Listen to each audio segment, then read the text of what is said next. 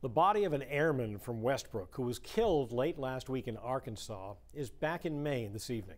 Shawn McKeough was trying to stop an armed robbery at a convenience store in North Little Rock Friday night when he was fatally shot. News Center Samantha York is in Portland now with the latest. Sam?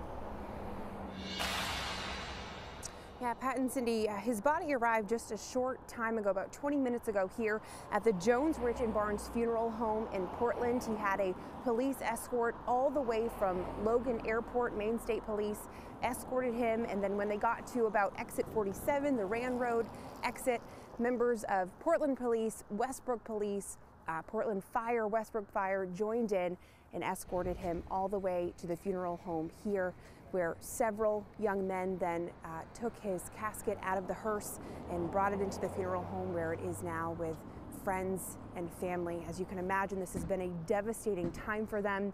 It's been almost a week now. Speaking with McKeough's girlfriend yesterday, she says, you know, this is who Shawn was. He was born to protect others, and if he had survived, he would have done this all over again. That sacrifice being recognized by many across the nation, including Maine's own Senator Susan Collins, who tweeted earlier, senior airman Shawn McKeough Jr. from Westbrook lost his life protecting the lives of innocent people. Maine is incredibly proud of his selfless act of bravery and for his dedicated service to our country as a member of the Air Force. My heart goes out to his family and friends.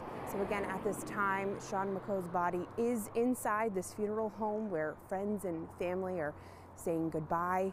We're told his funeral services will be taking place in the next few days. Pat and Cindy.